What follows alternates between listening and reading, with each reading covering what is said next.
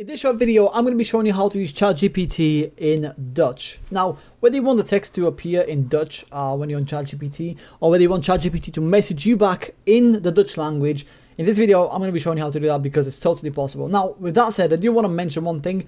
You can't really change the language of ChatGPT because there is no settings option, which means that it is currently only officially available in English. However, there is a little way around that. So, I am on Google Chrome on Windows PC. So to give yourself the best chance for this to work, make sure that you are at least using Google Chrome because I'm not sure whether any of the other browsers have this feature available. With that said, once you're on ChatGPT, simply right click anywhere on the screen. Then go down to translate to, and now as you can see mine is already set to Dutch here because I tested this to see if it works, and it does. So once I click this, it's going to translate the entire page to the Dutch language. As you can see, the entire page is translated. Now to add the Dutch language, simply click on the three dots up here, then click on choose another language, then on the little arrow, and then simply find Dutch from this massive list of languages right here.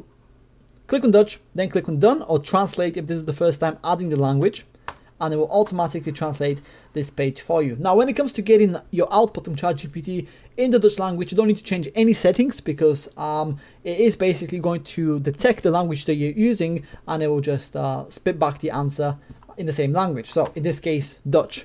I did go ahead and copy a little phrase from Google Translate in the Dutch language just to test this out and show you what ChatGPT comes back with. So what I copied and pasted was "How are you?" in Dutch, and let's see what it comes back with. Now, as you can see, it's giving me a little error. If that happens to you, simply refresh the page and try again. And within seconds, it is already coming back to me with a response in the Dutch language. And that's pretty much it. Hopefully you found this video helpful. If you did, please go ahead and leave a like down below and subscribe to the channel. If you have any questions, let me know, and I'll be more than happy to help.